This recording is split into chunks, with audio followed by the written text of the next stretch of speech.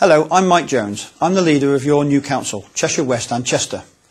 This council is replacing the 4 existing councils, and in doing so we are not looking to recreate any of the existing councils in the way they do things. We are looking on building on best practice and creating a new council with a new culture and a new way of doing things. Something that's fresh, lively, innovative and creative and exciting.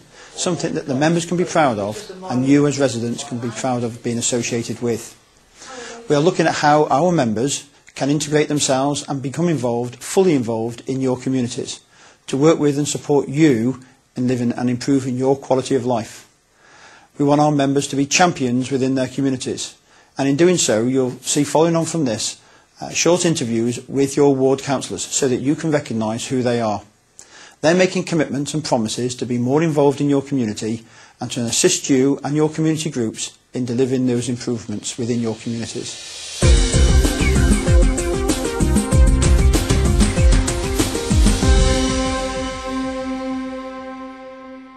My name is John Lebo, Councillor John Lebo. I'm a councillor for the Hoole and Newton ward of the new council. I've been a long-serving member of the City Council, representing part of that ward. I'm Councillor Adrian Walmsley. Unlike my colleague John Lebo, I'm a relatively new boy, only being elected to the Chester City Council in 2006. I represented the Newton St Michael's ward on that council, joining Councillor Ebro on the Hoole and Newton ward in the new authority. Very much looking forward to serving our residents. Councillor Bob Thompson is the 3rd member in our ward. Unfortunately, he's not here for the filming this morning. He's due to other commitments. Well, perhaps the major issue, I think, and perhaps the most expensive issue, is the Hoole Bridge and rectifying that access across the Hoole Bridge. But also the traffic and parking in the shopping centre in Hoole is important, and speeding. And I think the lack of facilities, perhaps for younger children, leads to some antisocial behaviour, and that needs addressing. The Hoole benefits from some large open spaces, and they need maintenance and some money spent on them to bring them up to modern day standards.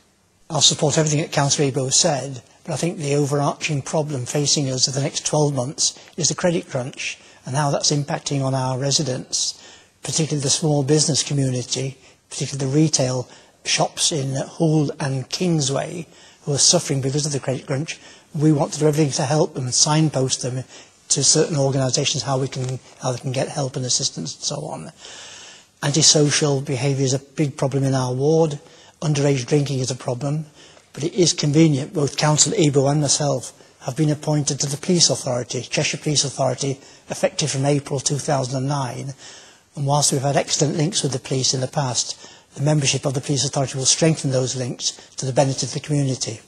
Indeed, I think this is an opportunity which hasn't happened before in our local community, whereas we'll be able to not only liaise locally with the police, but at a strategic level to bring in resources to where they are needed. Although our role in the police authority is actually pan-Cheshire and not just locally, I think we ought to be able to take benefit where we have the opportunity to do so.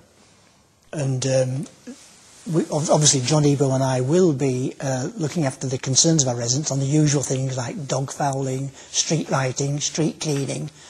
But we want to, in the new authority, enhance the community facilities in our ward. Hoole is quite well served at the moment with a library, a community centre and so on. The other side of the ward in Newton isn't so well served, and we want to expand what's in Hoole to the Newton side. We have an opportunity there because Woodfield School closed in July 2008. We want to sort of convert that into some kind of community centre for old people, for the young, for the youth, perhaps a medical centre and so on. So an opportunity there to enhance the community facilities in our new ward. Indeed, there are 2 schools which service the Hoole and Newton ward. The Hoole Primary School, which is recently developed, perhaps a couple of years ago now, on Hoole Lane, and the Newton Primary School, which is currently going under enlargement to accommodate the loss of Woodfield School. And I think we have to work together with the communities in order to gel them into one community in the school again. And I think it's important that both school and Adrian and myself and other members of the community assist that. Both John and I want to engage very much with our residents, and the forum we want to engage in that is John and I will be holding monthly surgeries both in Hoole and in Newton, and also there'll be the creation of a new local area forum which will combine our ward of Hoole and Newton with the Upton ward, 6 councillors serving on that area forum, and we'll have a funding pot of about £30,000 that we can spend on local community facilities. And we want to involve the residents in asking them to come forward with some suggestions and ideas how that money can be spent for their local communities. Road safety is a key issue in our ward. John and I have been very instrumental in fact introducing 3 new zebra crossings in our ward in the last few months. We want to continue road safety, particularly the safer route to schools for children. That's a key area we want to look into in the future. Park and stride is very important, actually. Parking away from schools and walking to schools, getting rid of the congestion outside of school premises, which has just caused difficulties in the rush hours in the early morning and late afternoon. We did refer to the formal surgeries we're going to hold, and of course we are accessible at any time. We are in and about in the shopping centre, particularly and around the local area. But we have established, as Adrian said, 2 surgeries, and we will be advertising those by posters in the local post offices, in the local community shops, and so that people can be able to access us when they wish.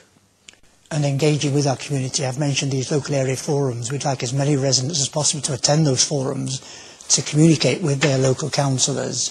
These will be advertised where they'll be held and when widely on the website, as will our contact numbers, John and I's personal contact details, phone number, email address and so on. So please look at the website to our contact details.